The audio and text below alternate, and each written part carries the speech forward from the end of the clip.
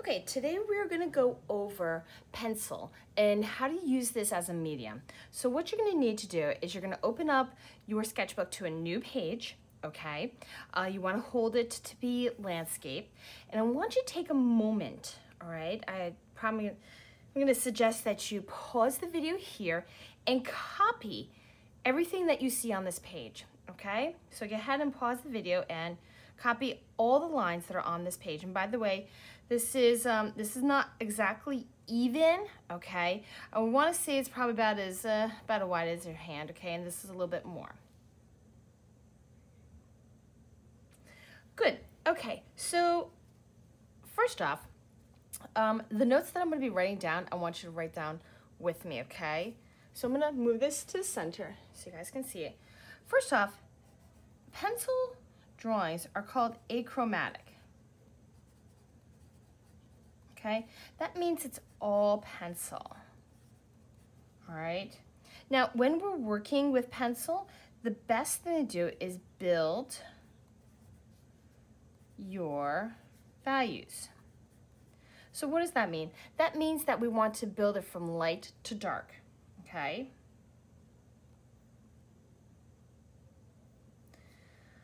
All right, next one I want to go over. Okay. We're going to write mechanical versus regular. All right, so what are the difference between a mechanical pencil and a regular pencil? Well, first off, you're gonna find that mechanical pencil breaks very easy. They're great for doing regular sketches, little drawings, but when it comes to actually shading, because of the pressure that you apply to create those dark values, they break a lot. So you might wanna invest in a couple of regular pencils, okay? All right, ladies and gentlemen, and last, okay? Remember, light to dark. Now, what does that mean? That means draw lightly, okay, and then build to dark. Because a lot of times what happens is when you're drawing something and you go to like correct it, so let's say I'm drawing an eye and I'm like, oh, I didn't mean to do that. If you draw it nice and light, you can make those changes, all right? But if you draw really dark the first time, if you go back to try to erase it, you get what's called a ghost line. Okay, so now that we have our notes here, let's get into the nitty-gritty on what can pencil really do for us. Okay, so up at the top here, we're gonna divide this into, let's see, 6 sections. So let's go down the center and we'll just add 2 additional lines. We're gonna call this texture and design. So texture, as we know, is something that you can feel, okay? But it's also something that you can create as a look of, okay? Texture can be a design. So for example, my one book that I have here, I'll kind of pull that out, okay? I love this book. See the texture that's created here? It's not something that we can feel, but it's just a design, all right? Compared to smooth, nothing.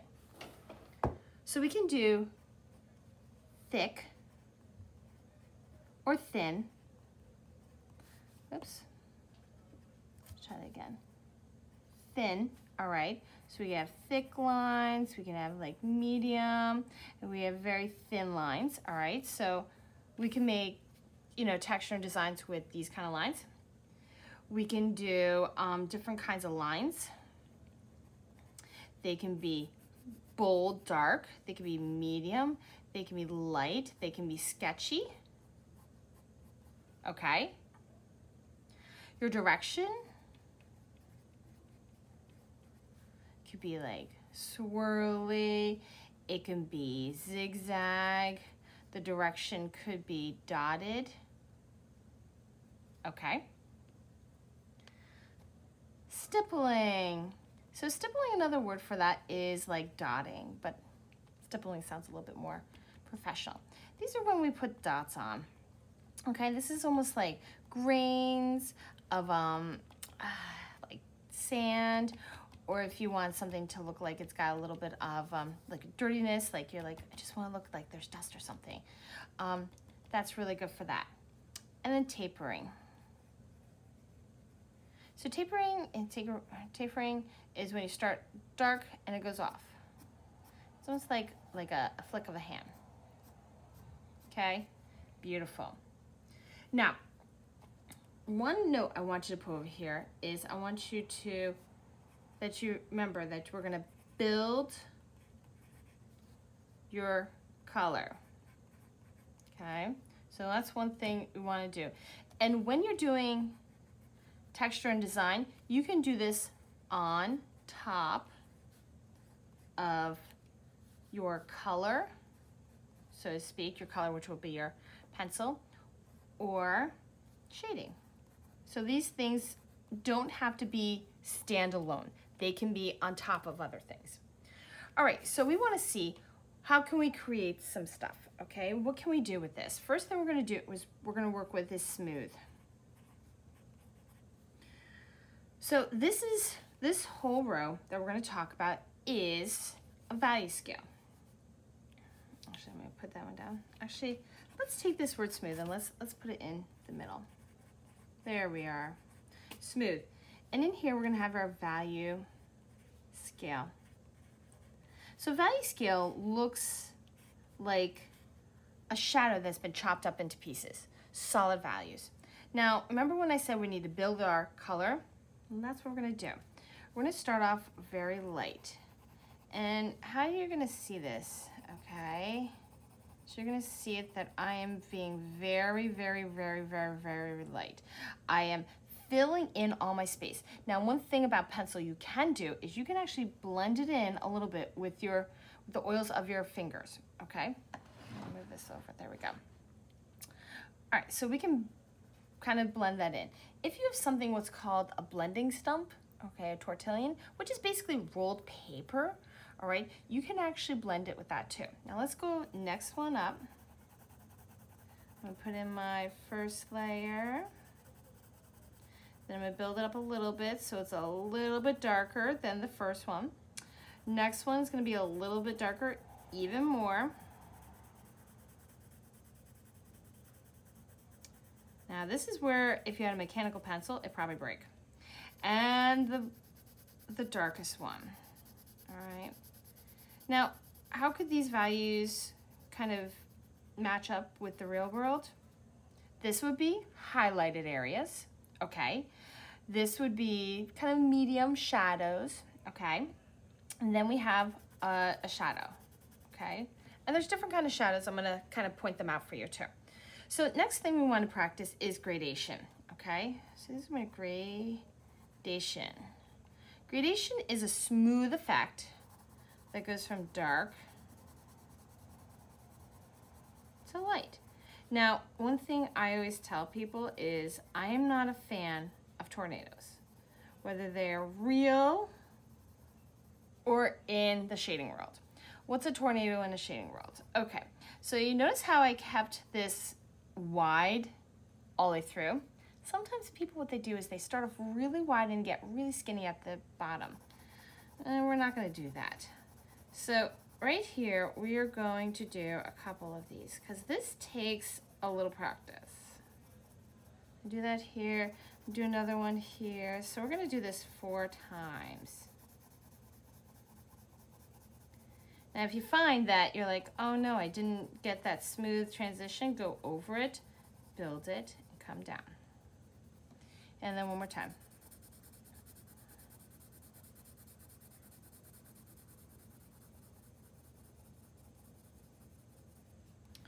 All right, so let's put this all together. On this space, we're gonna make a circle. How I make circles, I start at the bottom and I go a full range of my hands and you get pretty close to the best circle that you can draw, okay? We're also gonna put a cube in. So I'm gonna freehand this. A lot of people like to do what's called double draw. I don't like double draw in my class because I know you're not looking at the object. So start with upside down V, bottom V, down, down, down, box, okay?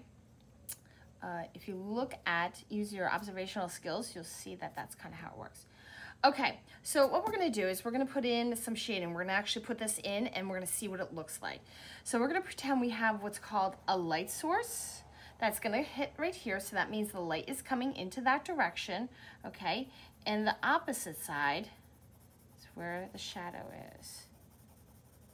Now, you'll notice that I am not necessarily doing it going back and forth. I kind of go in at different angles, okay? Because when you have curved areas, you have a curved shadow, okay? Just kind of how it happens. All right. Now, because I'm smoothing this in with my finger, I need to make sure that my outside edge stays nice and clean. So that means I need to go and erase it, okay? All right, so what do we got? So we've got our light source, which hits our highlight, okay? This is a medium tone, okay? This is our core shadow. So core shadow, by the way, is shadows that are on the objects. Last one. Shadows that go on the ground have a name too. Some shadows fade out all the way. So if you can see my shadow right here, how it's dark here and it fades out, that's because the way the angle is. Some are very sharp, like this. This is called the cast shadow. All right, so we got that. All right, so let's play around with this one. So we're gonna go light on the top. Okay. Now, when you have flat surfaces, they do have a gradation to them, but not as noticeable. Okay. Sometimes it's a little bit trickier to see. So we're gonna make this one a little bit darker. We're building it up. And by the way, if you realize you're like, you know what, I want this one to be a little lighter, take that eraser and just lightly bring off a layer, okay? We got the darker side.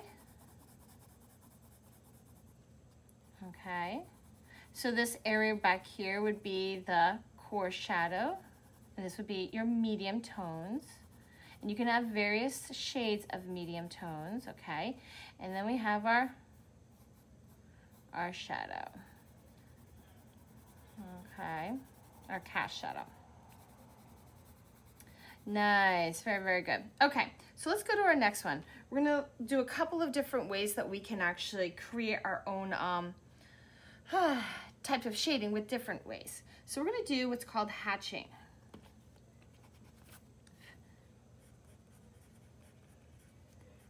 Hatching, here we go. We're gonna do the same kind of breakdown.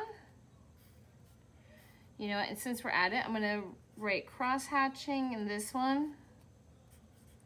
And we'll just set this next one up.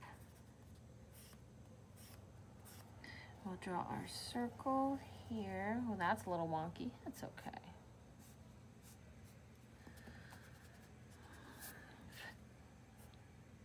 There we are. This will be a tall one. Okay, and then we'll do one more. Oh, that one's a lot better.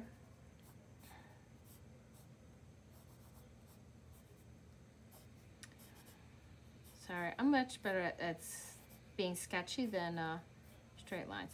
Okay, so hatching is not like a little baby egg going, it's really cute, but not for art, okay? So make sure we're gonna move this up, perfect. Okay, hatching are little lines, okay? all layered in one direction. The closer the lines, the harder you press, makes for the darker value. So we go further down, okay? The lines spread apart, okay? And so on and so forth, okay? So when we do gradation, they're practically on top of each other and then they get more spread out, okay? Now, how could this help us? Well, some people, what they'll do is they'll just use this as to shade their objects.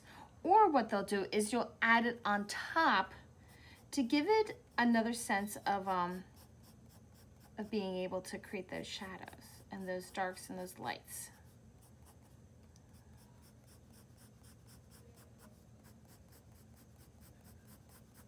All right, what we'll do is I'll show you two different ways that we're doing.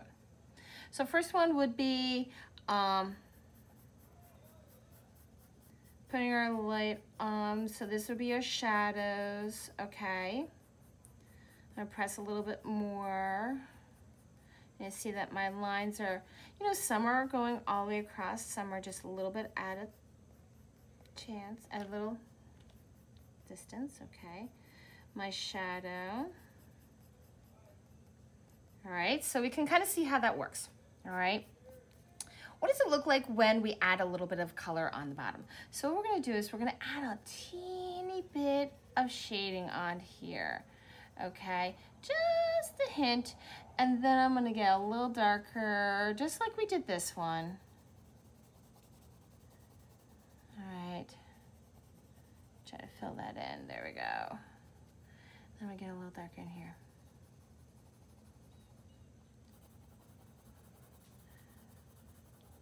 All right, so I'm gonna show you what it kind of looks like when we layer it. So here might have just a little bit, okay? A little bit darker. Actually, we're gonna, no, let's change the direction because it's okay. So it adds just a little bit to it. And this one I feel is too much the same. Okay, see how it just adds a little bit more? That's actually creating that texture and design. It just made it be from something that was dull and boring to a little bit more exciting. So let's add that shadow. Okay, that darker kind of shadow, okay. Now I'm gonna add those extra lines in there, okay? Just adds a little bit more. Next is cross-hatching. Cross-hatching is very much related to hatching. They're kind of like cousins. That's a G, okay? Only thing different is instead of it going one direction, it goes, you got it, two directions. And the more that they cross, kind of like lattice, lattice is that stuff that's outside, probably by your garden, okay? The darker that seems. More spaced out, less crossing, and more, and like almost nothing, okay? Same thing, we're gonna repeat here. Remember, we start off nice and together, and then it kind of fades out, okay? Same thing. Now, I definitely go back and I layer because this is one that I absolutely love to do, but it takes a little bit more time to do. Notice I'm kind of fast on this one. I don't know. I find some are a little bit faster to work with than others. Well, look at that. It goes from dark, nice to light. Okay, so let's add this on here and we'll see what it looks like when we put it together, okay? All right, so we're gonna have our light, our highlight, our light source is gonna be here, so we're gonna add our hatching first, and then, and by the way, you can pick the direction of where you wanna cross it is up to you, okay? And we can have multiple sections, multiple ways. We're gonna cross it.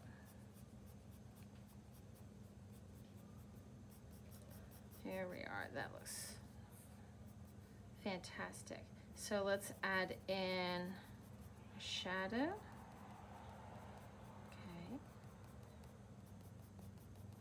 So far so good, yep.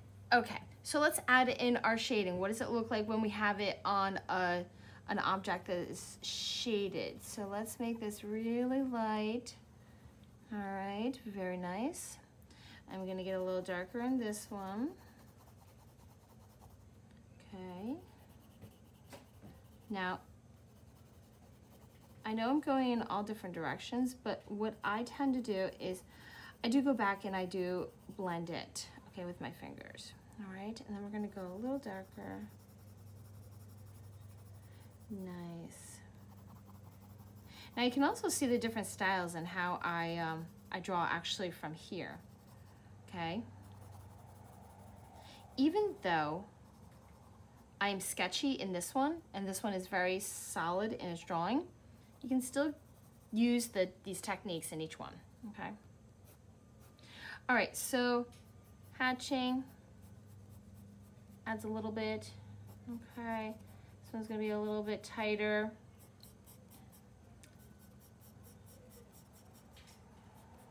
So it just adds like that little extra to it, okay?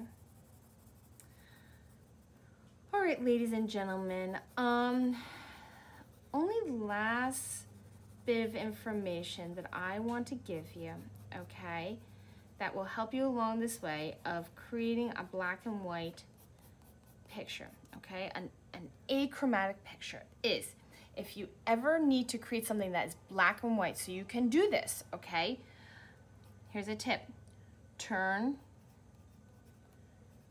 your image that you're looking at, okay, so your, yeah, let's go image that you're looking at into a black and white photo. This will help you figure out your lights and your darks, okay? If you can, at the moment, be able to see those differences in a color, that's fine. It took me years to work on, be able to look at something and say, hey, that should be a little bit lighter, that should be a little darker, and, you know, transferring it to pencil, but it's fine. Once you're done with this, okay, and you have filled your paper and you've put all the stuff on it, you can upload it and you can start on step number 2.